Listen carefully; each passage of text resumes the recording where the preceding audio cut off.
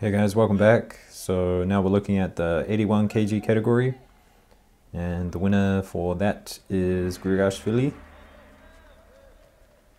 First up, he's fighting the Hungarian judoka, Angvari, who seems pretty strong, pretty tall for the division. But Grigalashvili does well. He's quite a fast fighter, likes to fight off the sleeve, and he's kind of a grip and go kind of fighter.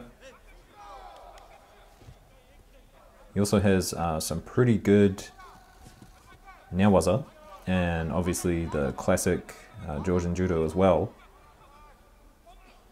And we're going to see a little bit of his newaza coming up here, where the Hungarian fighter, he actually gets a bit of an injury, maybe a little bit of a concussion, just gets cut across the eye as Grigalashvili brings a leg over for an armbar. And this is the exchange here. So he goes down for a kataguruma, and then Grigalashvili is very quick to get on top of that. And the foot right across the face.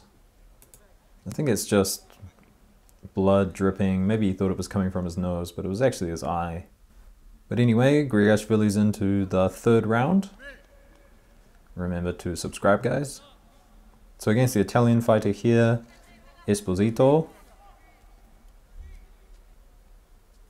and Grigalashvili being a left-handed fighter, he's currently holding onto the sleeve instead of taking a more traditional grip.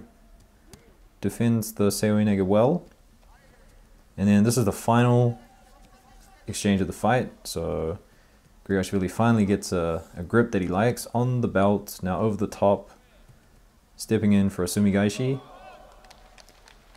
It's quite obvious what he was going for, but just couldn't stop it. Quick match and into the quarterfinals. So against the Russian now, Kubestov.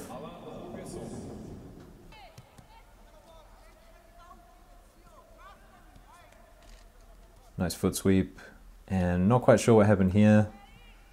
Just kind of ducked under. Maybe he wanted to avoid the passivity warning.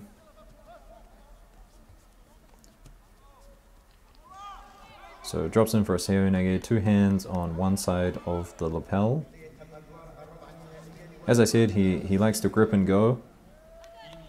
And I think this is where he's had a lot of success lately. He, often avoids shidos. He doesn't have the cleanest technique, but, just being active like this leads to a wazari. And then he's up a sore. Still being active, forcing the Russian to, work harder than him. And if Grigalashvili is the faster fighter, which seems to be the case here, he's going to win these situations. Time's going to run out, and he's going to walk away with the win. So here we go, breaking grips, staying active, defending, dodging. He's up a point, 8 seconds to go. Now the Russian has to chase him down, but nothing's happening here. And off to the semi-final. So in the semi-final, he's up against Lee from Korea. And quite a good match, this one. Doesn't go to golden score. And a wazari and an Ippon in it for Grigalashvili.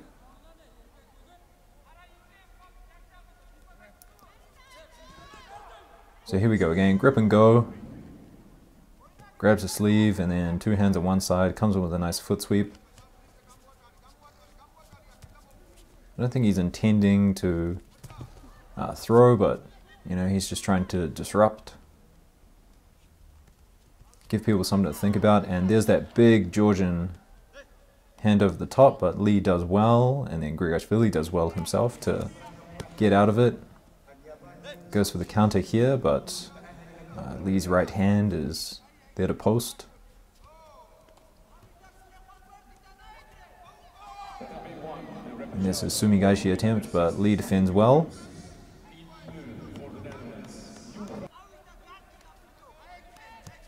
So here's the wazari.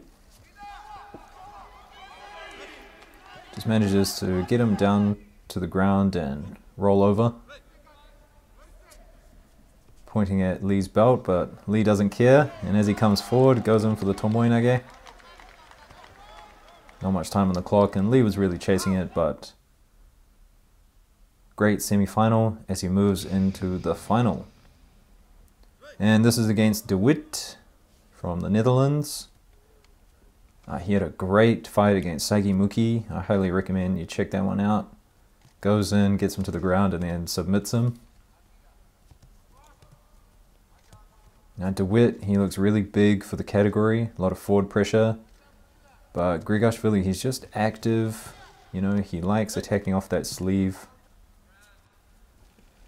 So here he drops in for a nice seoi-nage. Rolls him over. And he does well to defend here against De Wit's newaza. Now De Wit with those long legs did something similar to Sagi Muki, but Grigalashvili, he's quick to stand to his feet. Very quick fighter. Speed's important. Goes in for a big uranage there.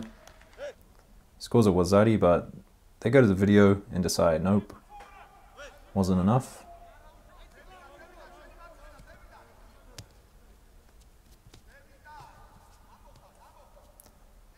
So a very Georgian grip here, around the triceps, now around the head. Goes in for a big hip throw, but De Wit does well.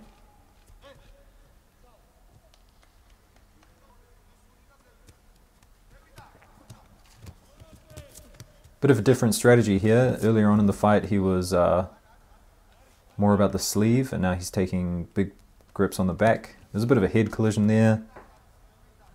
They reset, and this is the final exchange.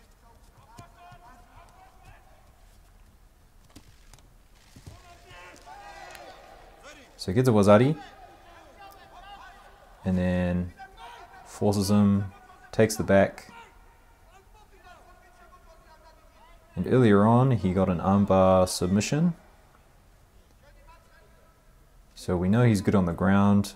De Wit's pretty good on the ground himself. He's controlling that outside knee, but as he loses the grip and rolls over, he rolls straight into an armbar. Grigalashvili gets the tap, blows a kiss, and a brilliant win for Grigalashvili.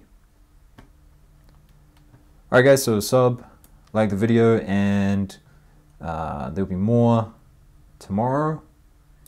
And obviously I'll be doing my top Ippon videos, so make sure to hit the bell so you know when that comes out. And I'll see you guys later.